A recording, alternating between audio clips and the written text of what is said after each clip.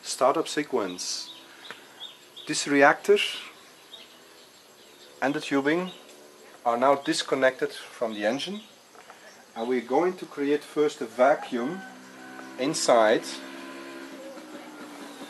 the system with this vacuum blower to have a suction going on inside the system. This system is very safe, it's not pressurized, it works on the vacuum from the engine. That's how it works. Let's fire it up.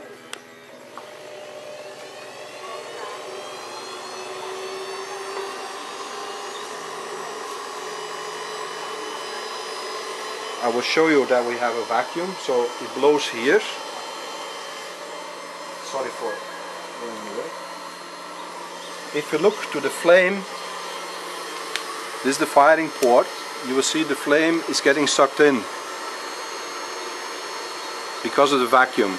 I'm going to add a little bit more power so we can see the difference.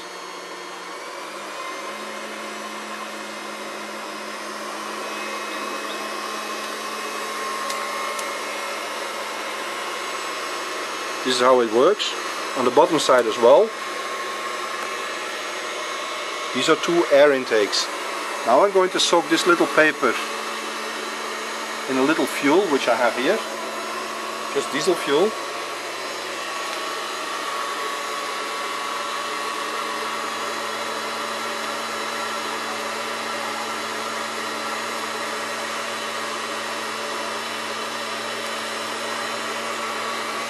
Put it in here. Light it.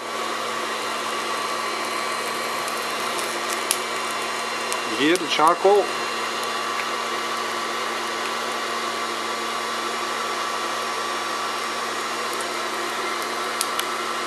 And you see the charcoal is lit.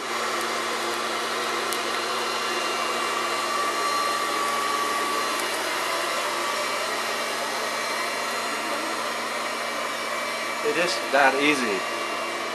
So now we have to wait till we have a burnable, combustible gas coming out of this pipe. That's what we check, let's say, in 5 minutes again.